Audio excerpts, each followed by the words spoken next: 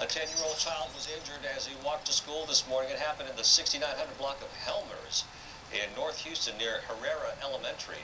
Police at the scene told us the injuries were minor, but the child was transported to the hospital.